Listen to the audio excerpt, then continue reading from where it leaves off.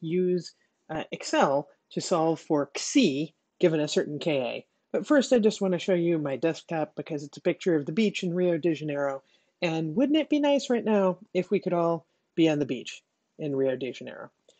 But we're not, we're here. So we're going to talk about thermodynamics. So let me show you a couple of things. One is kcalc, which you've seen before, and is set up right here with our favorite water-gas shift reaction. So that's going to hang out right here for just a few minutes. And two is a spreadsheet I made myself that I want you to make your own version of. Let me take you through what's happening in this spreadsheet. The goal of this spreadsheet is that given this same reaction, this water gas shift reaction, if I determine a ksee, then I'll know what all my resulting mole fractions are. So let me just show you how I've set this up. I encourage you to set up your own version in a way that makes sense to you. In fact, normally we'd just sort of do this in class and I'd let you freeform and we'd talk about how to set it up. I thought given our distance, it would be easier and more straightforward if I just showed you an example. So I have this set up very much like I liked to draw it in the notes. Here are all of our chemical species in column A. And then going right from there, we have the initial number of moles. And I just said, okay, let's see what happens if we have a 1-to-1 ratio of our two reactants and no products in the initial mix. You'll notice down here at the bottom, I also made a total. That's just the sum of what's above it. Here we have the stoichiometric number, which comes from the reaction itself, as you know. So we have negative values for our two reactants, -1 and -1, and then +3 for the 3 hydrogens and 1 for the 1 CO. Now, here's where it gets interesting and we actually start using calculations. We have to figure out what is the number of moles at any instant in the reaction. And so that's our initial moles plus nu, the stoichiometric coefficient, times ksee. Okay, so you'll notice I made a cell down here to be ksee, and that all of these cells then refer to it. And right now, I've set ksee to 0, and so we just see that the reaction has not proceeded. The number of moles at the end of reaction over here is exactly the same as we had at the beginning. Further, you'll see going 1 over, I have the mole fraction, yi. And the mole fraction right now is then just calculated as the number of moles divided by the total number of moles. And that's this cell here, which notice I'm not using this cell over here because that's the initial total number of moles. But as the reaction proceeds, this number is going to be different. So this is the sum of all of these moles here. Okay, and I'm also going to need a cell, I just realized, for pressure. And let's put that in bar. Because pressure has to go into our K calculation. And I just realized I omitted it. So I'm going to make it 1 bar right now, and I'm going to work it into our equation. Let me finish the tour. So ksee, as I change ksee, so let's say I make ksee into 0.25, you will see that that changes over here, that changes our number of moles, and that changes our mole fractions. It also changes something else. Maybe you spotted it over here where it says Ka, so equilibrium constant, calculated based on composition. So what does that mean? That means in this calculation here, it is assuming ideal gas, of course, the mole fractions of the products raised to their stoichiometric coefficients divided by the mole fractions of the reactants raised to their stoichiometric coefficients, which is how they ended up on the bottom.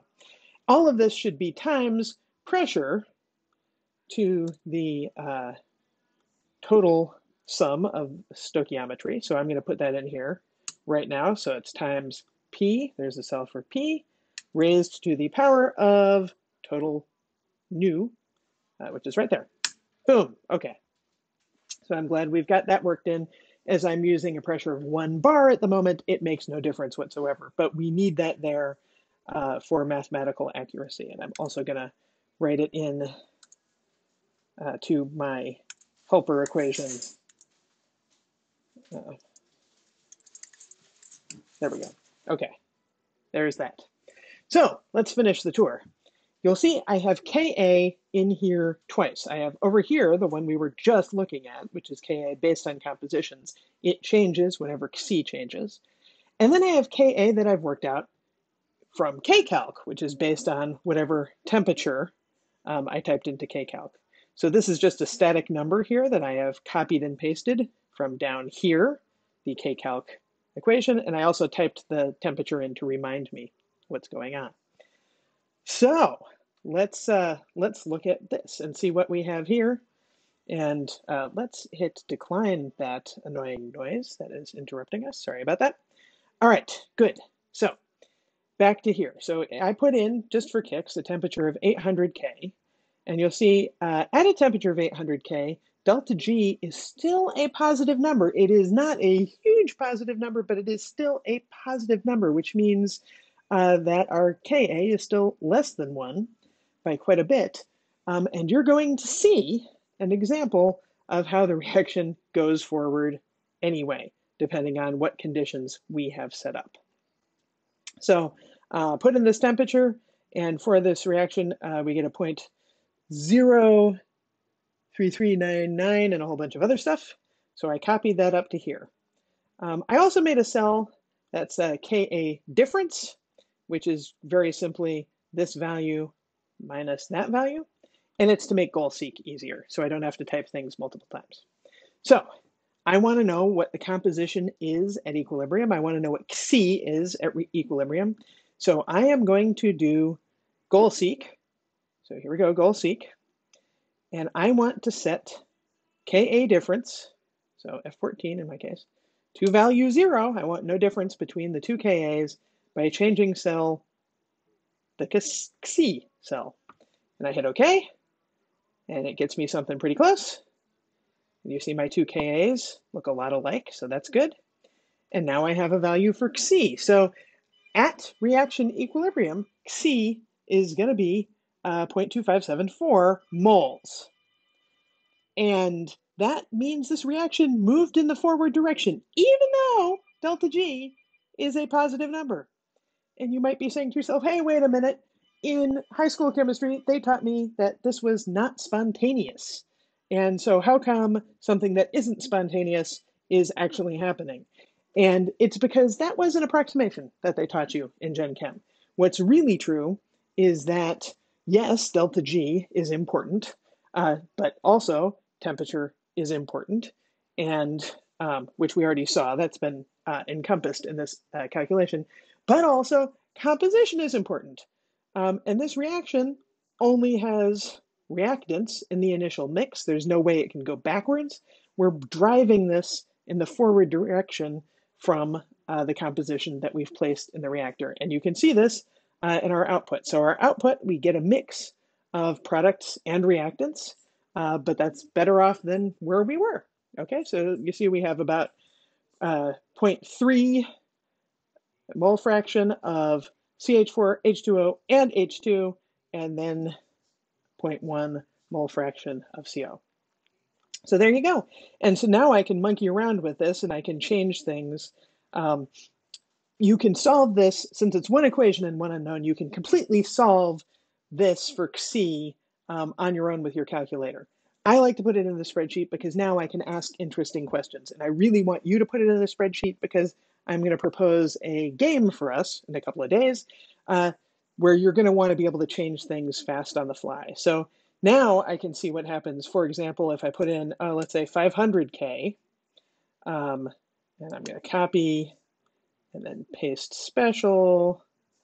I want just the values. Give me just the values. Thank you. And now let's do this again. Goal seek, set cell there, to value 0 by changing cell here. What happens? Okay. All right. Well, the Ka, it didn't get quite as far down to that level. That's okay. We can see that it just sort of barely goes forward, like we moved a little bit. And it would be good if we moved this all the way forward. That is, if we made the Ka, instead of being several orders of magnitude from the actual Ka, if we made it be as small as it should be. But you get the idea that I can go back and forth between changing the temperature, getting new Ks, and determining what that has to do with ksee. Okay, so please create your own spreadsheet in a way that makes sense to you. Format it so you understand what's going on. Make it possible also to change the pressure, because we want to see what happens when you change the pressure. That's going to be an option as well. So make sure you put pressure change in, and I think this will be a really good tool for you to test different scenarios for this particular reactor. Thanks a lot. See you later.